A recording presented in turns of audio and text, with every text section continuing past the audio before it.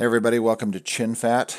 In this episode, I'm going to be showing you guys, this is kind of prepping up to the editing episode, which will be coming up next. But I want to kind of go through shortcuts, because shortcuts are going to be very important to what we're going to be doing when I'm showing you guys how to do editing in Premiere. So what a shortcut is, and they also call them hotkeys. Hotkeys are shortcuts. They are basically keys that you can use on your keyboard rather than using the visual interface. And oftentimes that makes editing a lot faster. It speeds up your editing process, especially once you start to memorize those things. It speeds things up and makes it a lot faster than having to move your mouse from screen to screen. I've shown a couple of these in previous episodes. Like, first of all, say you're working in the project area right here. I've clicked in the project area and I've got this blue highlight right here, and you want to work in your timeline. You can move your mouse over and you can click inside your timeline, and now it highlights your timeline, and now you're working within your timeline. But if you know the shortcuts for that, you can do this a lot quicker and more efficiently by hitting, and this is one thing I've covered, but I'm just showing an example of a shortcut here, of holding down the key Shift, and while holding down the key Shift, hitting the numbers on the top of the keyboard, 1, 2, 3, 4, and that jumps through these shortcuts here. And those shortcuts, hitting Shift 1, 2, 3, 4, will jump from those windows. So Shift 1, I'm in my project window, and once again, if I want to jump to my timeline, I can hit down Shift 3, and it jumps to that window, and now I'm operating out of that window. My goal here is to keep my hands mostly on the keyboard and away from the mouse. On occasion, there's reasons that will kind of force you to use the mouse, but the idea is to get your editing, keep your hands on your keyboard where you don't have to keep moving them back and forth, and keep everything moving very quickly. So one example of using your shortcuts here is, let's say we want to grab maybe this clip right here and move it to the end of the timeline right there.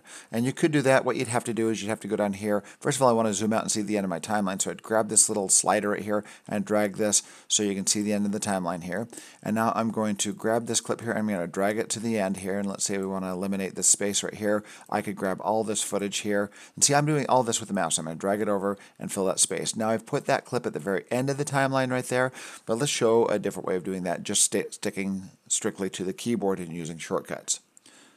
So I'm going to do that, undo that sequence of moves, and this is one way of using a shortcut here. This is going to be Command Z, which is undo. I've got an episode coming up on undoing, redoing, and history. But I'll hit Command Z or Control Z on a PC, and that undoes a move. I'm going to do it again, Command Z, and that undid that move twice by using that shortcut Command Z. So I've done all those undos, and now I'm back in my project window here. I've got this highlighted. So I'm going to do this all on the keyboard. Same moves. I'm going to hit Shift 3. It jumps to the timeline, and I want to select this clip right there. And so what I'm going to do is I'm going to hit arrow down. Arrows up and down will jump between the edits. Arrow down will jump to the edits to the right. Now I'm right there on that clip, and now I'm going to hit D to select, and deselected that clip. Command or Control X. If you're on a Mac, it's Command X. If you're on a PC, Control X. Now you can hit D to select the space and delete it. It's cut that clip and it's on a clipboard now. Now I can just hit N to go to the end of my timeline, and Command V to paste. And there it is right there. And that I stayed completely on the keyboard the entire time, didn't use my mouse, and now I'm going to hit / above the return or enter key, and look, there's my entire timeline. So I ended up grabbing this clip from over here, moved it, and I deleted that space right there, and I did that all using keyboard shortcuts. Of course, I'm not teaching you all the shortcuts right this minute, because there are so many shortcuts, it's impossible to just sit there. It would take hours just to sit there and go through them all.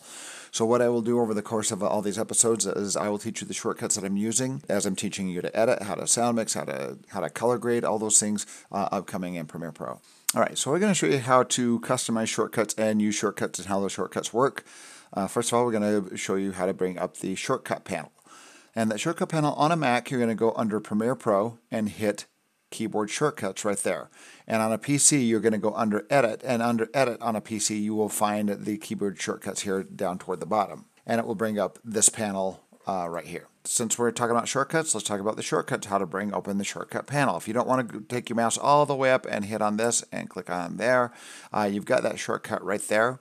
This little symbol right there stands for your Option key on the Mac, and that's going to be Alt on a PC, the Alt key. And this Command here, that's your Command key, and on a PC, that's going to be your Control key. So on a PC, you would do Control, Alt, K, and it will bring it open. On a Mac, it's going to be Command Option K.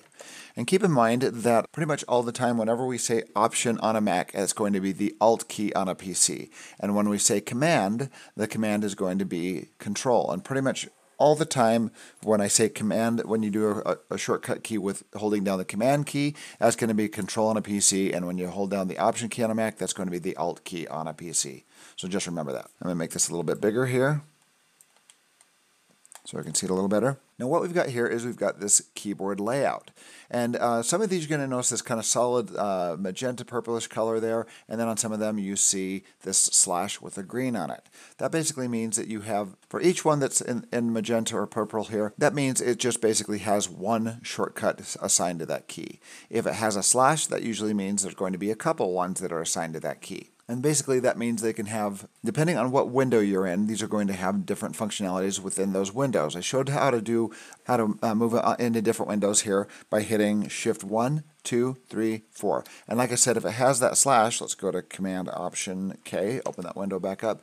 And if it has that slash, it's going to have different functionalities depending on what window you're in. And you can hover over each one of these here, and it will show you the different commands for different windows, or different, if you're doing what's called an application, if you're doing an application shortcut, if you're in the production panel, if you're in the project panel, it shows you the shortcuts for these different panels. This can get kind of complex because like I said, there are a ton of shortcuts, a huge list of shortcuts. If you go down into this window down here, it shows you, it has it narrowed down into application and into panels, and under each one you're going to arrow these down, and you're going to find just tons and tons and tons of different shortcuts. In fact, if you go online and search the keyboard shortcuts, Adobe will have a huge list of all these shortcuts and what they do. Sometimes if you're looking for a specific shortcut, I just usually go online and I'll Google it, and I usually find it within seconds. Up here at the top, we've got keyboard layout presets. Now these presets, the Adobe Premiere Pro default is going to be Adobe's own shortcuts here that they've kind of programmed into their software.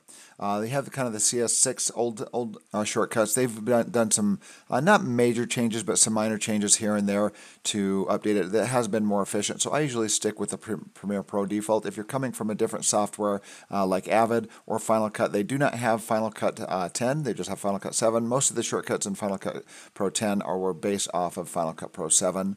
They don't have DaVinci Resolve shortcuts in here either. A lot of the DaVinci Resolve shortcuts are based off of the Final Cut Pro 7 shortcuts. So if you select that, it's going to change all the shortcuts down here. If you're an old-fashioned Final Cut Pro user, this might be more intuitive for you. And I come from, in the past, I used Avid a little bit, and mostly Final Cut Pro up till Final Cut Pro 7. And when I went into Premiere Pro, I just found it was easier to just start learning their keyboard shortcuts. It's good to know different keyboard shortcuts from software to software. It's almost like learning a different language, and when you go into each editing software, if you're using several different editing software, then you can easily jump from software to software and just start using their shortcuts if you learn that language. Down here under the search engine, if you are looking for a specific shortcut, you can see what that is. You can click in here and you can type in, let's do mark and endpoint. Mark in. In fact, everything mark, look at this, I don't even have to do mark in because it brings up markers right here. And I've got these shortcuts right here.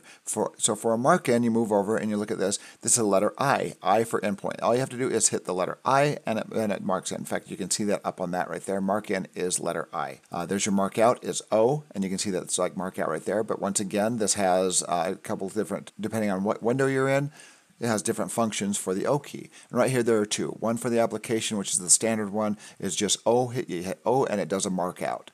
But then they got this legacy titler panel, which I don't even use anymore. So really, for all intents and purposes, this letter O is just mark out. But on the legacy title panel, it brings open the rotation tool. Now, one thing that you can do down in this panel here is you can program your own custom shortcuts. One that I like to do is when I'm syncing and merging audio with video, if you have sync sound that you're shooting on a film shoot, the function in here is when you're syncing that footage up and merging them together as synced clips is the function merge.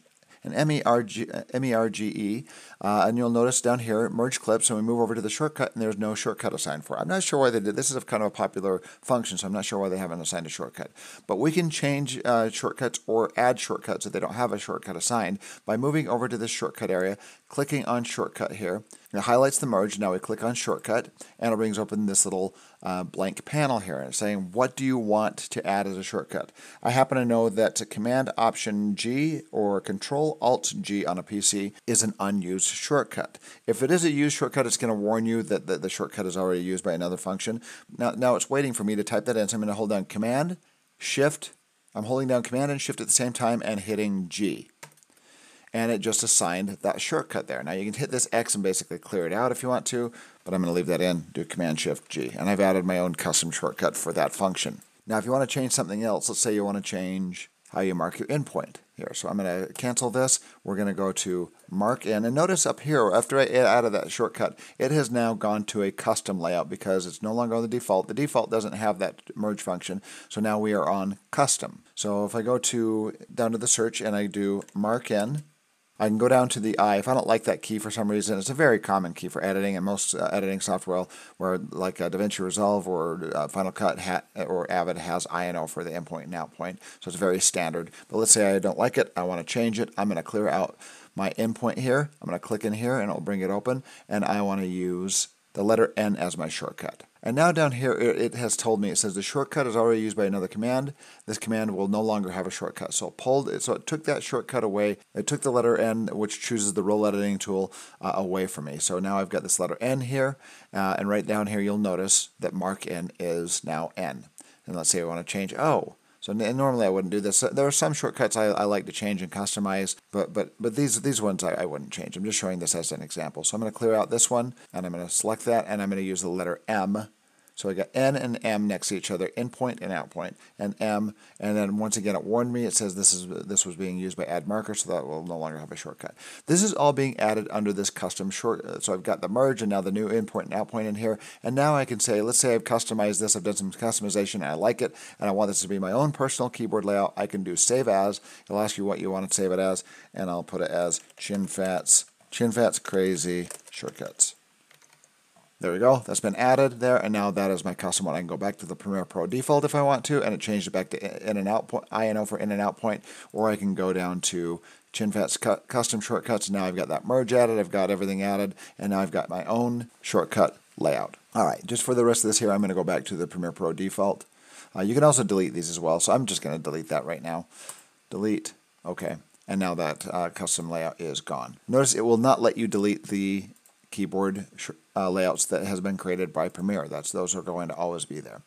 So I'm going to go back to Premiere Pro default. And one more thing I want to show you is using your keyboard. While this panel is opened, it will show you what keyboard shortcuts you have access to. Now keep in mind these are single keystrokes here, where you just hit these numbers here. You just hit these letters and numbers here on your keyboard, and it will show you what those keyboard shortcuts are. Like right here, slip tool. I'm going to hit the letter Y. Watch down here. It shows you what you're striking and what the keyboard shortcut is that you're hitting on my keyboard. So right now I'm going to physically hit my keyboard. I'm going to hit the Y key, and it will bring it up and say modifiers. That means you're not holding down any additional keys. It's just a single key, so no modifiers. It is just, if you hit the letter Y, it is the slip tool.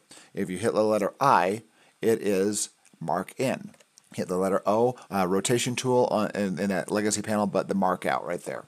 So it's showing you what the commands are when you hit these keyboard keys. If you primarily hit a key like Shift, Option, Command, or Control, these are called modifier keys. If you hit those down, it'll modify what happens to these kind of single keystrokes over here. And you can even do combinations like Command Shift, Command Option, Control Shift. There are a bunch of different modifiers you can hold down 2 at a time that will change it. So let's try Shift right now. I'm going to hold down Shift and look at the keyboard layout change. And while I'm holding down Shift, it shows that I'm holding down the modifier Shift key here. Now it has changed these things. And now Shift I, look at that. It has now changed to go to endpoint. So if I'm holding down Shift and I hit the letter I, look down in my inside the bottom right hand window there, and it says go to end. So it will jump on a clip to its endpoint. And now if you hold down Shift and O, it jumps to the out point. It also opens in the source monitor, and there's also a couple other shortcuts here where it says open it in source monitor. That's when when you've selected a clip in your project window and you hit Shift O, it'll open that clip into your source monitor. Let's try one more here. Let's do Command, and there's a bunch of functions right there. So Command O for open project, Command I for import, Command C for copy, cut, and paste, Command Z for undo, a whole bunch of command ones here, Command Q, quit Premiere. And now let's try Command Shift, and those are the list of keyboard shortcuts when you're holding down the Command Shift modifier keys, Command plus Shift. So that would be Control plus Shift on a PC. But notice every time you go from just the main keyboard layout to Command, you have less shortcuts, and then when you do Command Shift, you have even less shortcuts. And let's do Command Option Shift, and notice we have like no keyboard shortcuts there. So let's say you have some functions that you prefer, that you want to be using, and there are no shortcuts for it. See, there's several down here that have no shortcuts. There's tons of them that have no shortcuts. And you want a specific shortcut for it. First of all, you can search it to see if it's there. Like I said, merge, and merge does not have one. So now I can select the shortcut here. And I showed this already, but you can do Command Option and then look at all the letters you have here that don't have any shortcut assigned to Command Option. And even less so, Command Option Shift has absolutely no shortcuts right there. Well, these over here on the left and right arrow, but look at all these open ones that you have to access here under Command Option Shift. Yeah, it's like the more modifiers you're holding down, the less and less keyboard shortcuts are used up. So with that being said, we're going to be getting into editing in the next episode and showing you some keyboard shortcuts that pertain to actually editing your movie. Well, thanks for watching, and if you have any questions, let me know.